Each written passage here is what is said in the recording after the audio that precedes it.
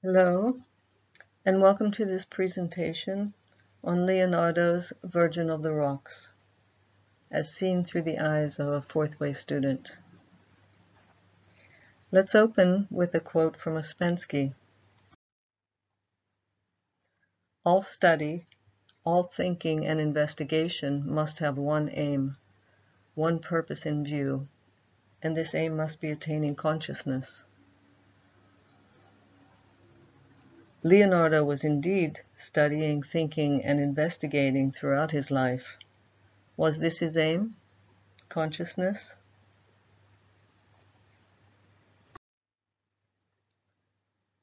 We know that Leonardo was a genius, and his talent certainly extended to many fields, such as anatomy, biology, mechanics, invention, and painting.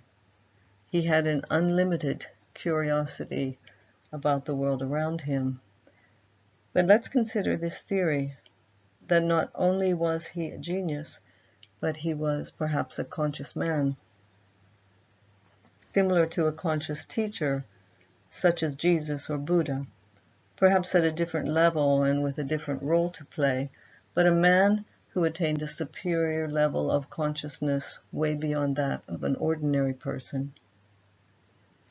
In the fourth way system, we say that a human being is like a caterpillar that has the possibility of becoming a butterfly, and through long efforts at transformation, he can develop higher centers to the point that they crystallize into a permanent body that can survive the death of the physical body. Our theory today is that Leonardo was such a man. So if we follow this idea, then what messages could he have left behind in his works? Did he have that aim in view like Ouspensky, attaining and perhaps transmitting consciousness? Was he looking at the world with consciousness, not with ordinary curiosity, but trying to discover the nature of the Creator in order to know himself? And did he leave a map behind?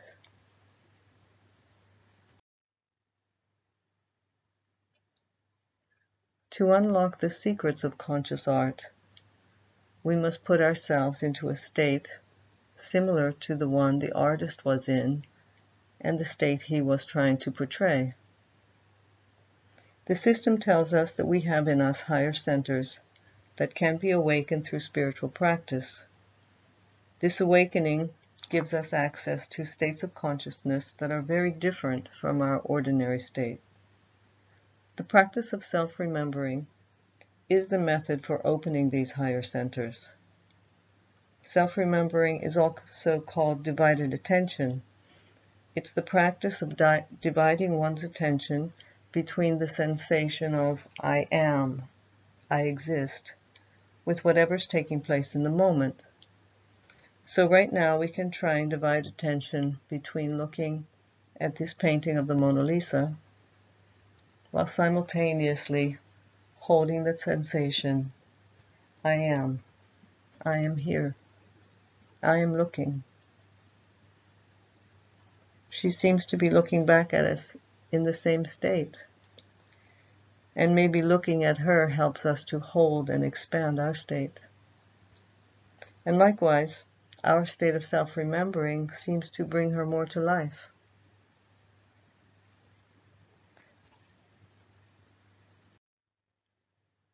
So let's look at the painting. This work was a commission that Leonardo was carrying out. The painting on the left, which is in Paris now, was the first one. It is said that he kept it with him for about 10 years, continuously working it and revising it. When he finally delivered the commission, there was some misunderstanding as to the price, and so he turned around and sold it to someone else.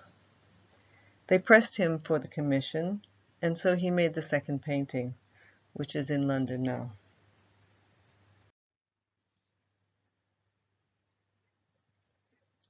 The first thing that strikes us is this unusual rocky landscape. It seems from the murky, washed-out colors that it takes place at night or at some mysterious hour. The flowers have that colorless nighttime aspect, and the bodies seem flushed with something like moonlight. Or perhaps dawn is breaking through the distant mountains.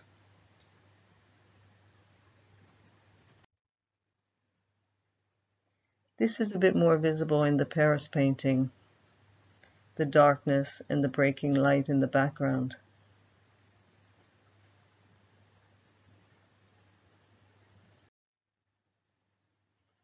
So this rocky, cavernous landscape, a cave or a grotto perhaps. What did Leonardo have in mind with such a setting? During this period, the Madonna was more traditionally portrayed on a throne, such as in this painting by Raphael of the same period.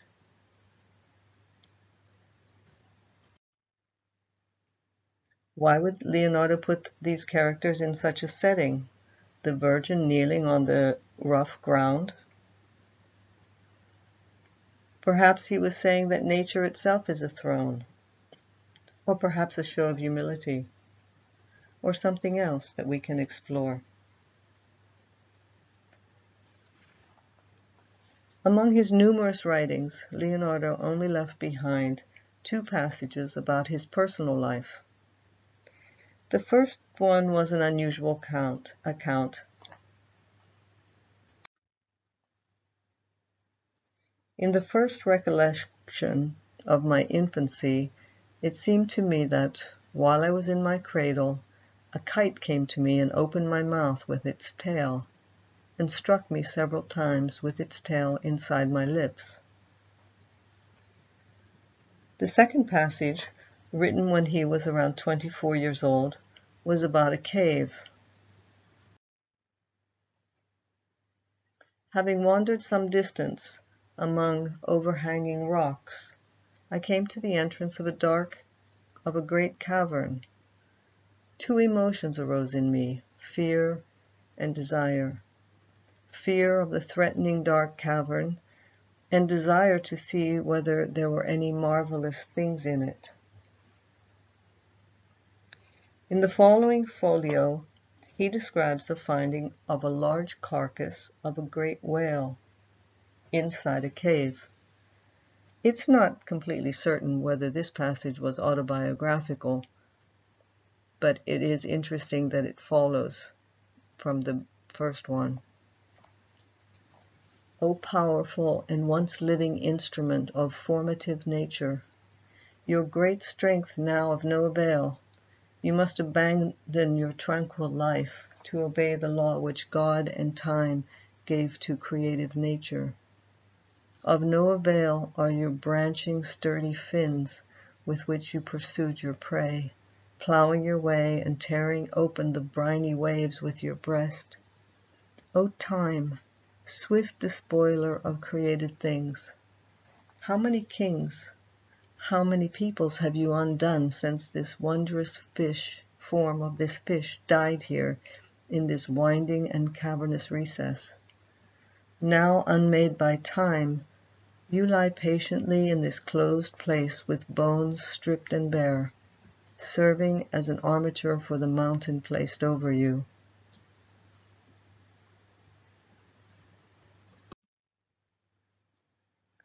Leonardo often wrote in this manner that time and nature are at odds.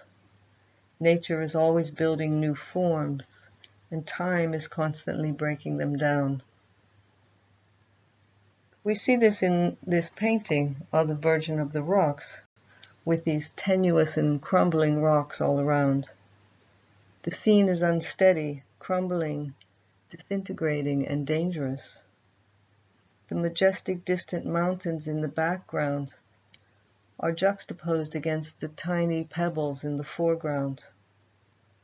Even the great mountains will eventually be broken down by time.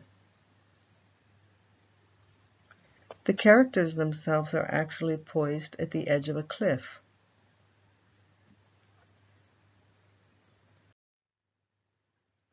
Jesus is just on the edge. Fortunately, the angel is holding on to him. Their postures also seem unsteady. Jesus casually crosses his legs on the cliff edge, while Mary and John lean forward in unbalanced gestures. Only the angel seems somewhat secure and out of danger. We see the same in the Paris version, the characters on the cliff edge. In this version, there's a small pool of water between them that separates Jesus and John. Sometimes water is said to represent knowledge.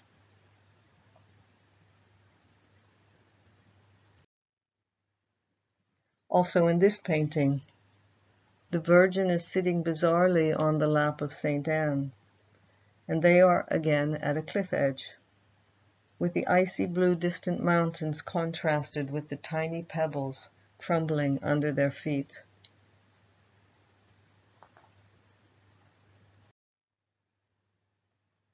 Life itself is crumbling around us, from time, the relentless destroyer of all created forms. But as time breaks down created things, is there something outside of this process, something that survives? Perhaps the drama here with these four characters, Leonardo is showing escape from the ruins of time. The drama of spiritual work takes place in and out of time. But before we go on to discuss these characters, I would like to go back and look at the story of the cave for a moment. We know that at age 24, Leonardo left the studio of his teacher, Verrocchio, and established his own workshop that his father helped him set up. It was at this time that the description of the cave appeared in his notebook. After this, he disappeared for a period of about 2 years, and we have no knowledge of his whereabouts. There are speculations that Leonardo did discover something in that cave, or something happened to him there, for he seemed changed afterwards. Only a few years later, he created some surprising aerial maps. This is the city of Imola.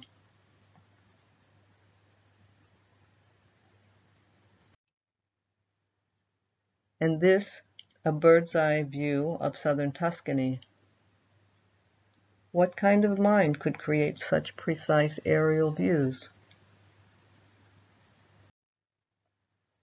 Perhaps like Muhammad, who was visited by the angel Gabriel after he went into seclusion in a cave. Perhaps Leonardo also had some transcendental experience.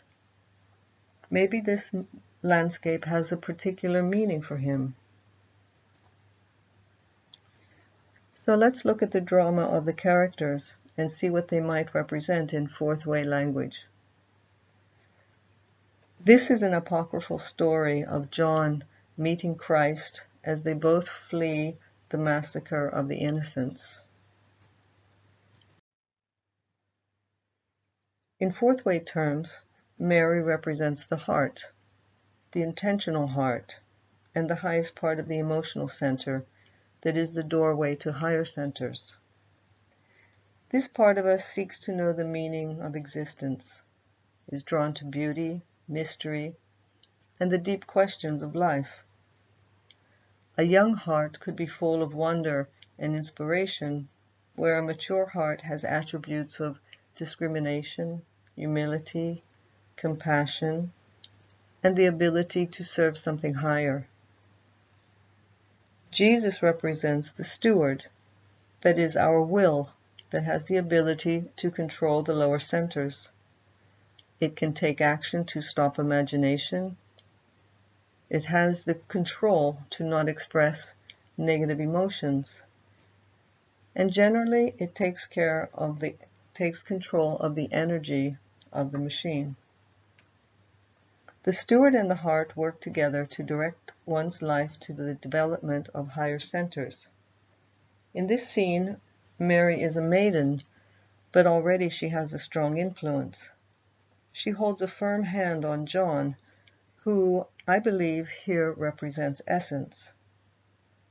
Essence in its simplest sense is the essential components of our machine, like our body type and center of gravity. It's like Adam and Eve in the garden, childlike and innocent, but vulnerable and corruptible. Essence has no possibility for consciousness, but it's like a home for consciousness, and it must be gradually cleaned, organized, and purified, so it can become a worthy residence. And this is what the steward does. Here Leonardo shows this relationship. Jesus blesses John. Mary has a firm hand on him, directing him toward Jesus, and John serves and reveres Jesus. Jesus is an immature child, but Leonardo depicts him here with a head more like that of a man than a baby, with a large ear and fully developed nose. Perhaps he's showing the strength of a more mature steward who gives guidance, instruction, and control to essence. We see this also depicted in the cartoon by Leonardo, with Mary, the heart, and Saint Anne, possibly representing the mysterious higher centers here. Mary is sitting on Saint Anne's lap, showing their united influence, which flows down through Jesus, the steward, to essence, John. Jesus kind of rises up out of the body of Mary and gives blessing and direction to John. With his left hand, Jesus takes John by the chin and lifts up his face in the direction of Saint Anne's oversized hand, pointing upwards to higher worlds. Jesus said, "Peace on earth," the peace of consciousness flowing down and uniting all worlds.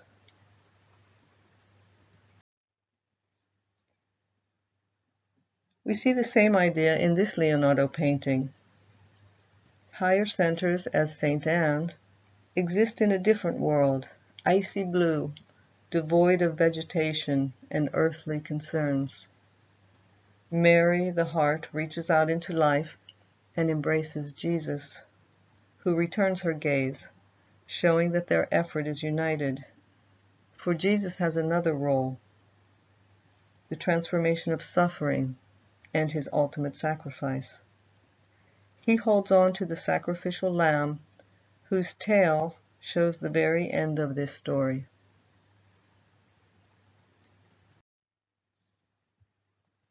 The lower self, who provides the necessary friction and opposition to the steward, is shown here as a kind of dragon or serpent head at the end of the tail.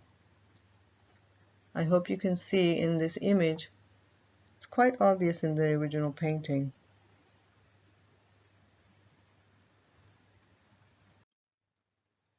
So going back to our painting, this drama of spiritual work, the heart, steward, and essence are united in their effort, in spite of the fact that they are in very tenuous circumstances. Fortunately, they are attended by an angel, divine intervention, or what the system calls celestial or sea influence, who watches over the drama, slightly from the outside, but with a hand supporting and perhaps communicating with the steward.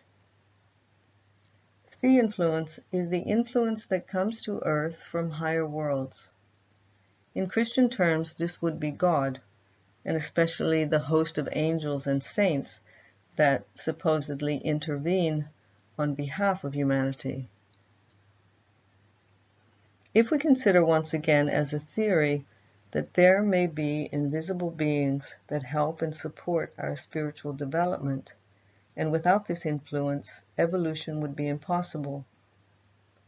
In Christianity, saints were once living people who attained a high level of being, transformation, and consciousness. After they passed from this world, they returned to help in spirit or in energy form. This idea exists in most major religions.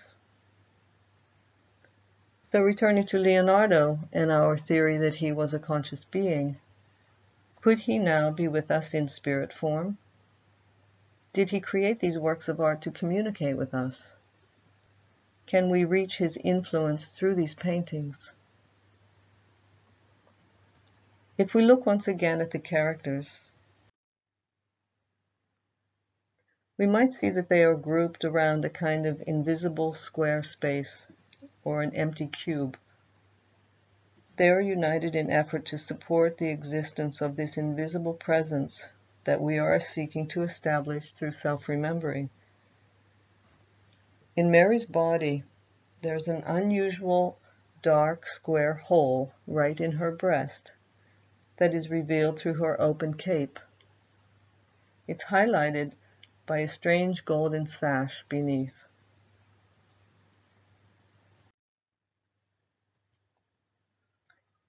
It is like a cave within a cave, perhaps the entrance to a mystical world. This dark hole is echoed in the opening behind her that shows that icy blue mountainous world.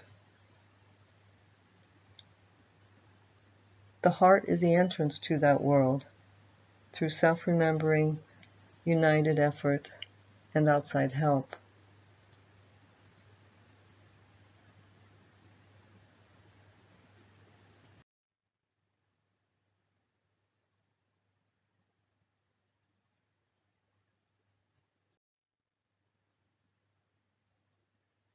Thank you for watching, and thank you, Leonardo, for your help.